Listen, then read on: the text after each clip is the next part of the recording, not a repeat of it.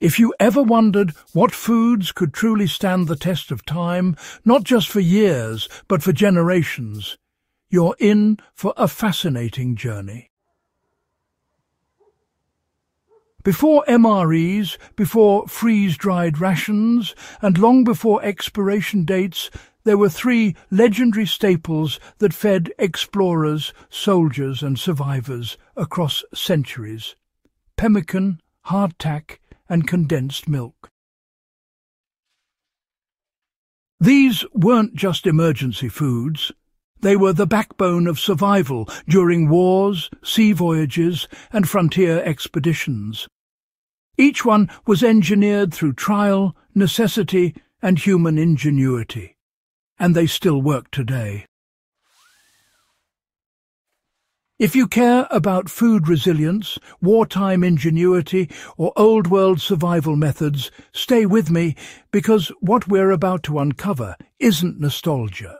It's timeless knowledge you can use right now. Pemmican was, honestly, the ultimate energy bar, centuries before the term even existed. It didn't come from a lab or a ration factory. It came from the ingenuity of indigenous peoples of North America. Long before, refrigeration, they discovered that when lean meat was dried, pulverized and mixed with rendered fat, it created a food so nutrient-dense and stable it could last for years. Later on, fur traders, Arctic explorers and soldiers adopted it as the ultimate endurance ration. It contained everything the body needed: protein for strength, fat for energy, and a truly remarkable ability to resist spoilage. So, the secret lies in balance. When the meat is completely dried and ground into a fine powder, every drop of water that bacteria rely on is gone. Then, when it's sealed in pure fat, oxygen and moisture, the two enemies of preservation, are completely cut off.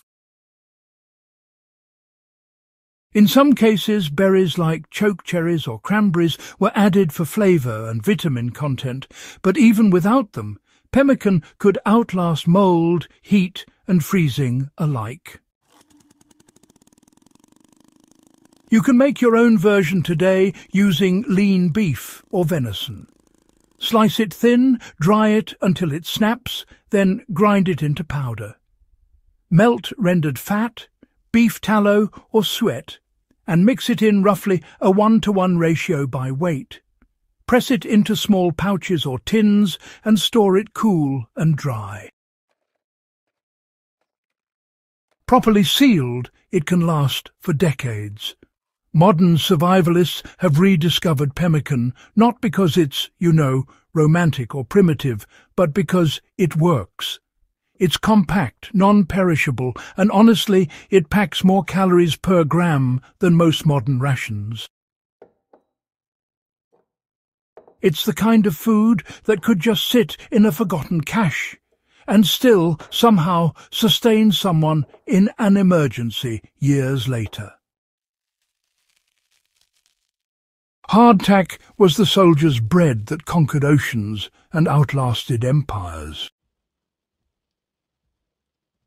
If pemmican was pure energy, hardtack was endurance in edible form.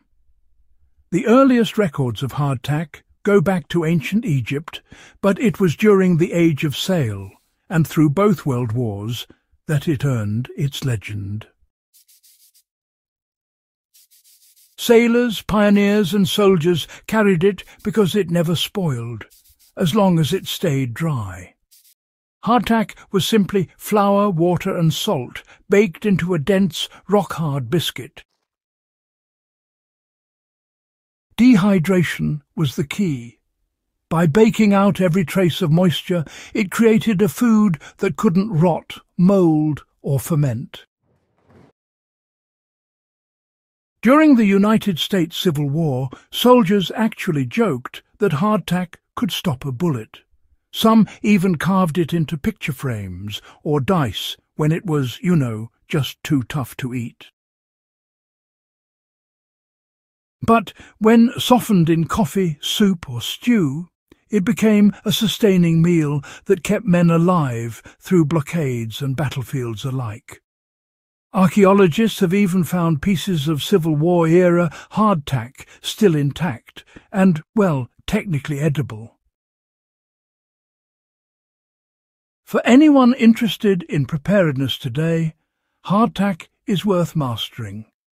So you mix flour, salt, and just enough water to make a stiff dough. Then you roll it flat, poke holes in it, and bake it low and slow until it's completely dry. Let it cool, then store it in airtight tins or vacuum-sealed bags. It can last for decades. To eat, you soak it in broth, fry it in fat, or, crumble it into soup.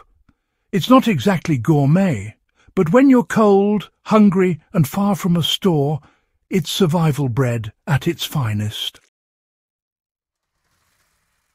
In the mid-19th century, Gail Borden solved one of humanity's oldest problems: how to make milk last without refrigeration. By gently heating milk to remove most of the water and sealing it in airtight tins with a bit of added sugar, he created sweetened condensed milk, a product that honestly transformed military rations and civilian diets alike. During the American Civil War and both World Wars, condensed milk was, a real game-changer. Soldiers could carry it across jungles or deserts without spoilage, mix it with water for a drink, or stir it into porridge and coffee. It provided calories, protein, calcium, and sugar in one compact package. The magic behind its longevity is, twofold low water content and high sugar concentration. The thick syrup creates an environment where microbes simply can't survive. Unopened cans have been found, decades old, that remain safe to consume. Even today, it's still one of the few canned foods with a shelf life measured in decades rather than years. You can use the same principle at home. Just simmer milk gently with sugar until it thickens and reduces by about half, then store it in sterilized jars. If you seal it properly and keep it in a cool, dark place, it can last for years. For preppers or off-grid homesteaders, condensed milk, it remains one of the best ways to preserve dairy nutrients without relying on electricity or modern packaging. These three foods endure because they obey the oldest rule in preservation: control water, fat and air. You see, what ties pemmican, hardtack and condensed milk together isn't just history, it's chemistry. Each of these remarkable foods removes or stabilizes water, isolates oxygen, and blocks microbial growth. Pemmican, for instance, seals nutrients in fat. Hardtack, on the other hand, locks out moisture through total dryness. And then there's condensed milk, which binds water with sugar. These principles are as effective now as they were centuries ago. For anyone considering building a long-term food reserve, these ancient solutions can outlast even commercial freeze-dried goods if properly stored. Quite fascinating, isn't it? You can store pemmican in metal tins, hardtack in sealed jars, and condensed milk in unopened cans or sterilized containers. Together, they form a survival trinity that covers fats, carbs, and proteins. No refrigeration required. Wars, famines, and expeditions all tested the limits of human endurance, and these foods passed every test. They remind us that true preparedness isn't about gadgets or freeze-dried pouches. It's about understanding the fundamentals of how food decays and how to stop it. Learning to make and store these three foods is, well, a bit like inheriting a piece of old-world science, reliable, portable, and honestly battle-proven.